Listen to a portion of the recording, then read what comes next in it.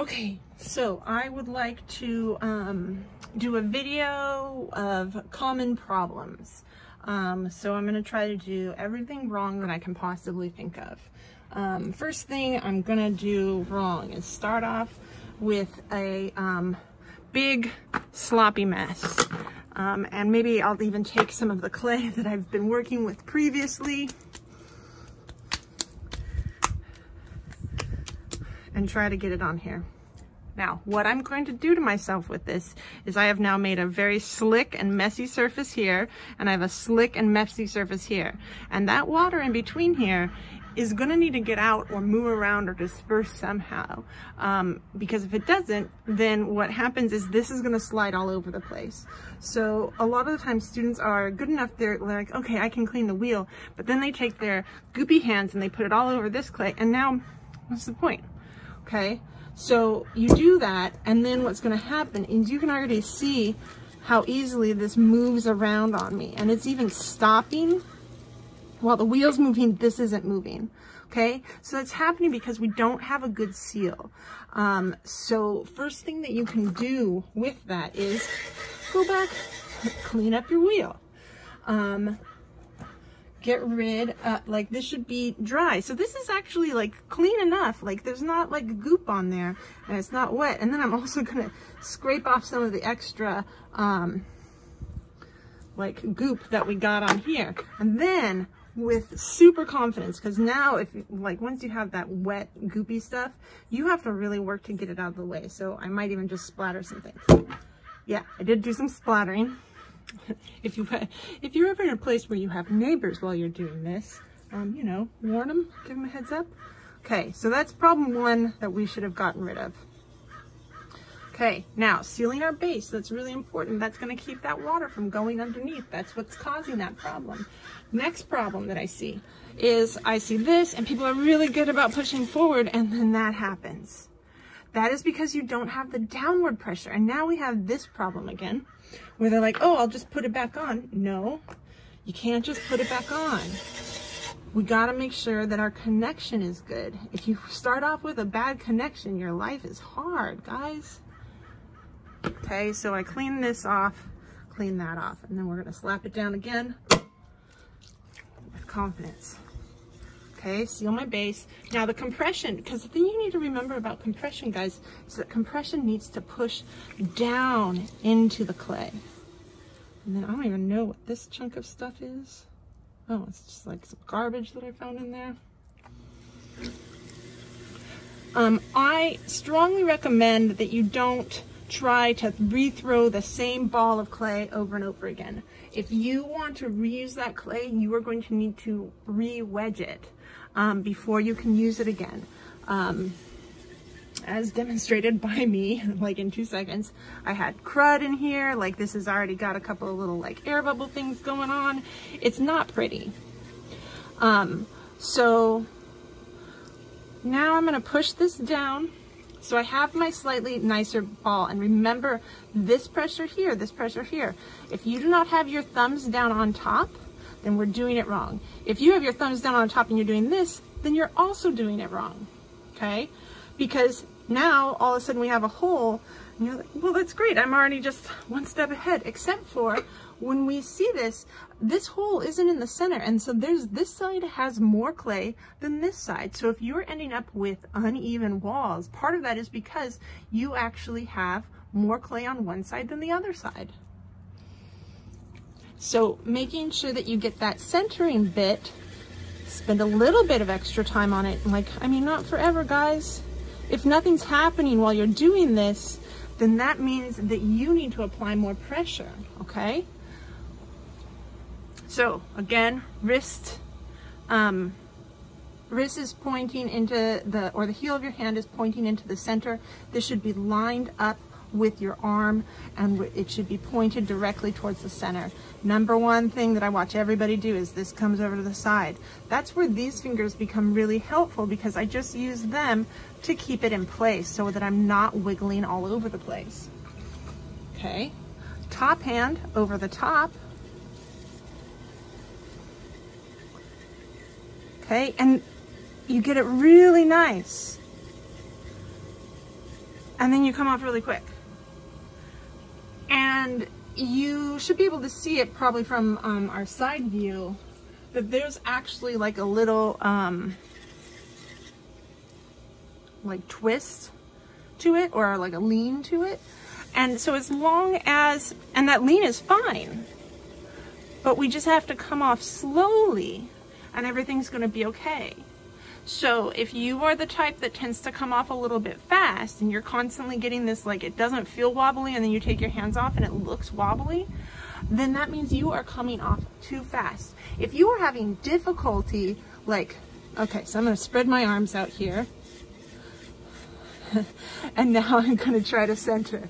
Okay, so this is where, like, when this is happening, your arms are spread out. You have separated them from your body, and you are not actually pushing with your body weight. You are pushing with your arm strength, which in my case is garbage. And honestly, I've watched really big dudes have this little piece of clay push them all over the place.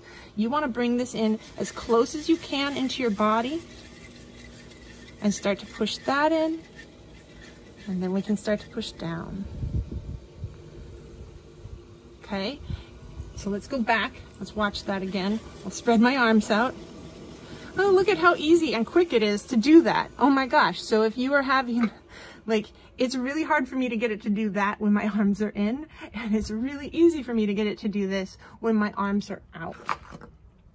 So if you have a bunch of this stuff over on the side and it is, you just can't get it to come off of the wheel, and it's just making your hands move all over the place, then this is the perfect time to just take a little bit of that off. And this little ridge right here is going to help you out quite a bit. Okay, and now I can just push forward right there, and then I'll give it a little bit of a push down because I don't want it to fly off. And then I'll take my hands off slowly. Next fun thing that I see all the time, I see this one. What the heck is that? So, from the top view, you guys should have been able to see that my hand, I actually just moved my hand out here. And as I'm moving my hand out here, now it's not actually creating, there's like a little like wedge here that I have with my hand. And that's what's actually creating that side shape. But by separating it over here, now all of a sudden I'm just pushing down clay over here and I'm pushing it back up over on the side, and it's creating that weirdness, okay? To bring this back in, the first thing I'm gonna do is I'm gonna rewind back to the, to my centering, my compression, and then I'll go back over to my centering and make sure that this heel of my hand is connected to my hand, my other hand, okay? And then I generally have this angled up just a little bit because it's not important for me to have it down in the middle. If you're ending up with a thing down in the middle like that, you're pushing too hard on this end of your hand. You need to apply more pressure down here.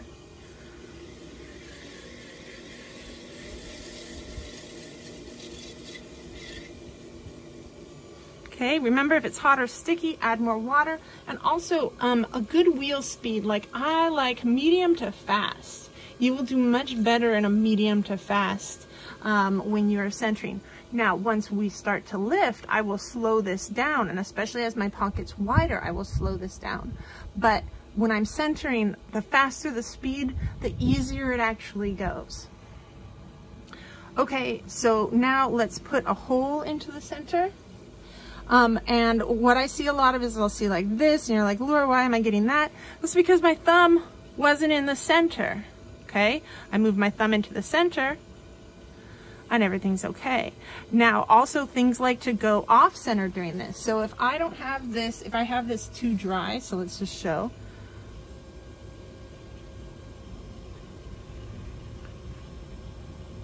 And you can see that my thumb is starting to catch and it's starting to wobble a little bit.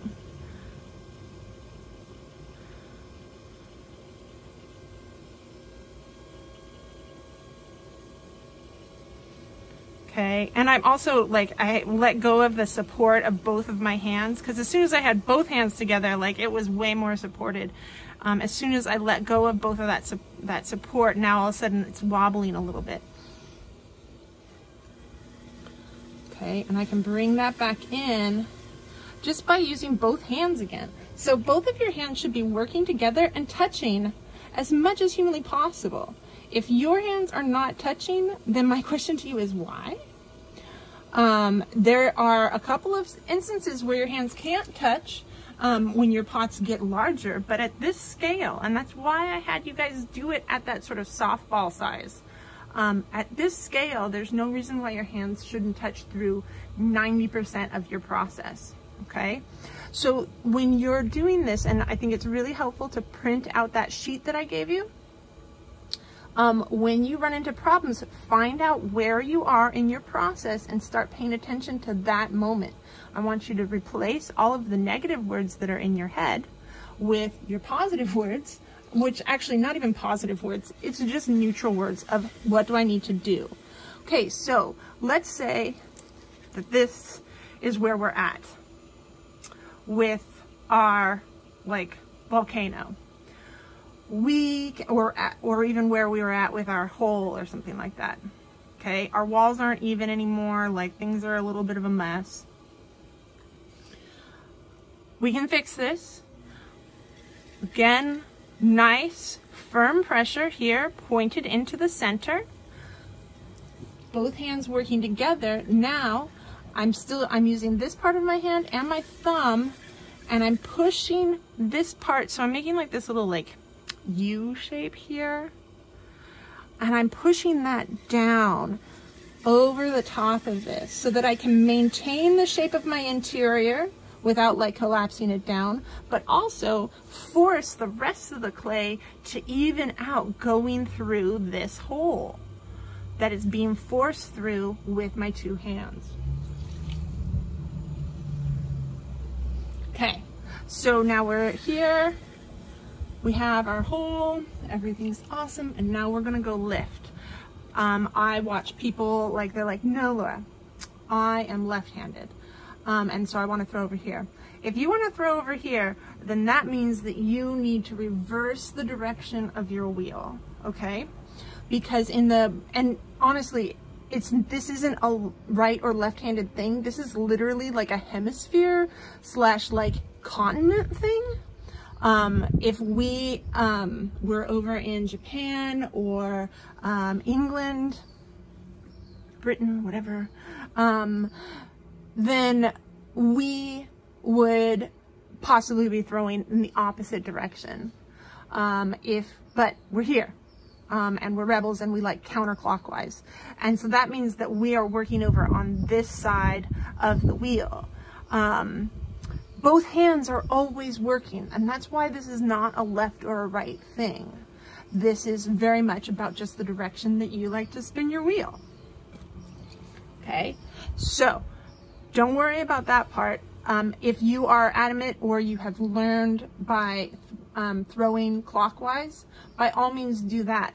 But that means that all of your pieces need to be, all of your hand motions are just going to be a mirror image over on the other side. The reason why we don't want to use this side of the wheel is so if we're going this way, it's really easy for me to get my hand stuck in this and gouge it. Gouge the clay, gouge my finger, and working on a larger piece, you can actually really hurt yourself because you can really like jam your finger or something into that clay. Okay, so we always want to be over on the right hand side because that's the direction in which the clay is moving away from us. And if you want to throw clockwise, then you need to be over on the left hand side, and again having the clay move away from you, and then you're going to be fine.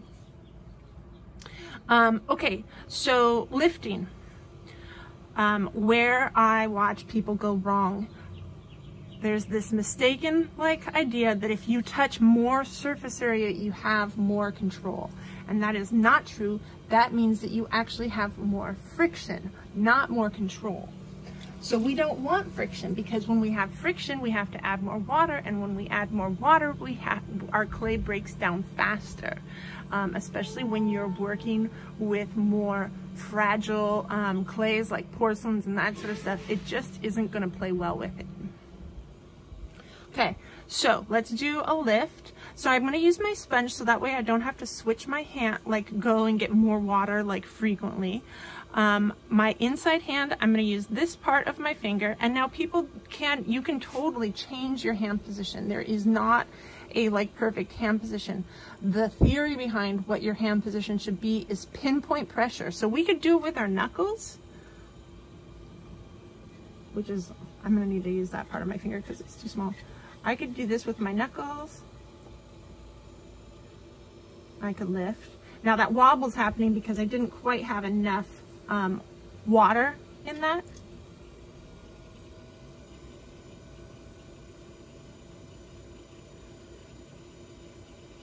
Okay.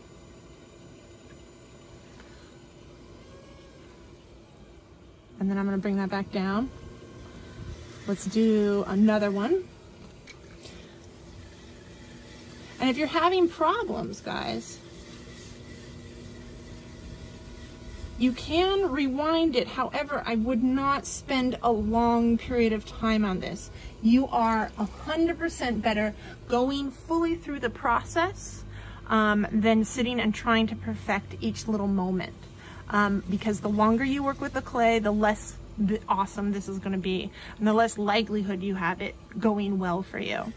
Okay, so again, my fingers are locked in. I want to have my fingers touching together as much as possible, and I want to have my hands connected.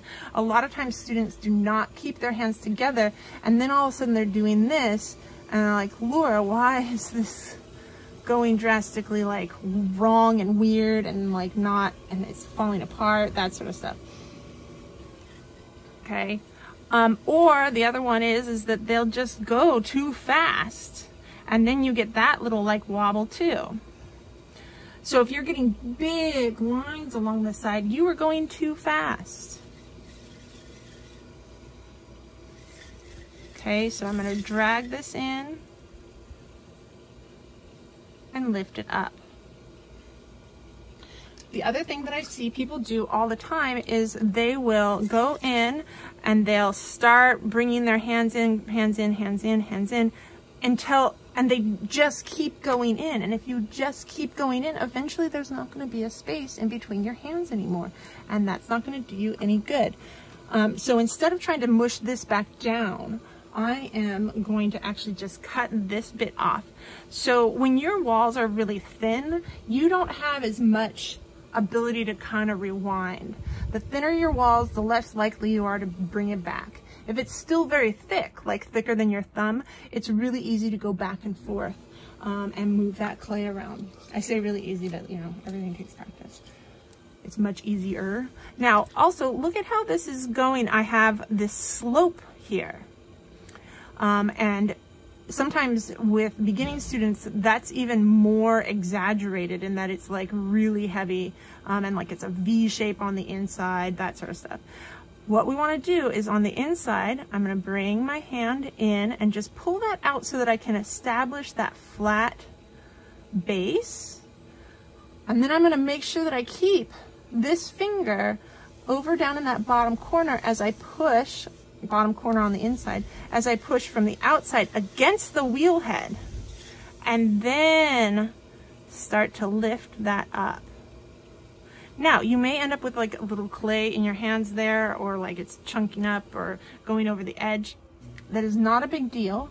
If you don't like it, it just means that you need to change the angle of your hand a little bit. Sometimes it means that your angle is just a little too heavy there when it needs to be a little bit more of a V, like a funnel for it to go into.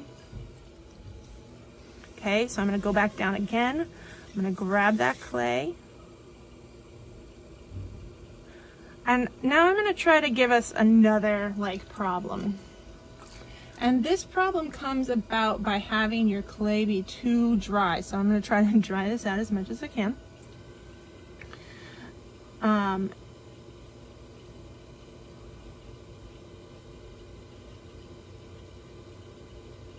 Okay, and now we're starting to see like a little like wobble right around here. And what's happening, there it is. This is our little like George Orr experiment. What's happening is the walls are thin. I have a lot of drag on here because my clay is super dry. And I also have a lot of pressure. So if you have that starting to happen, that means you should just pull back on your pressure. And when I say pressure, I mean the pressure, the force that you're pushing against your wall. So I'm gonna go back, add some water to this, and then just go back over it nice and slow. And that fixes that. Last thing, I mean, there's so many other ways that things can go wrong, but I think this is a good way to start. The last thing that I'm gonna do is just bring this out and turn this. So if you thought that you were, so this down here, so this is because my wall is too thin. Okay, so I can try to bring that up again, but the clay, when it's really thin, and I'll show you, will start to sit down on itself. Also, if you are ending up with bowls instead of cylinders, that is because you are applying pressure. It just takes the tiniest bit of pressure to pull this all out. And see how this is starting to collapse a little bit? So the clay, I've been working with this clay for too long now. It is very like wobbly. It's very grumpy with me. And it's going to be tricky for me to try to get it to do too much else. Right, because I barely touched that and it sat down, and it still has a little bit of wobble. But guys, so I stop it. What wobble? It's fine. So don't like freak out about little like wobbles and stuff. Like we're a beginner. You are going to do better by not mucking with this anymore and going through that process again, and use that 10-minute timer. Okay. All right, try some things out. It's gonna be great. Oh, here, I'll cut this in half so you guys can see how thin that wall got. Okay, so this is this, and it's not that it's bad to throw this thin, it's just that you are now going through a lot more problems. And in the process of throwing this thin while having the clay be, having worked with it for so long, this clay is just really tired and it does not want to play with me anymore. Okay, so that's what we're thinking about. Go try this on your own.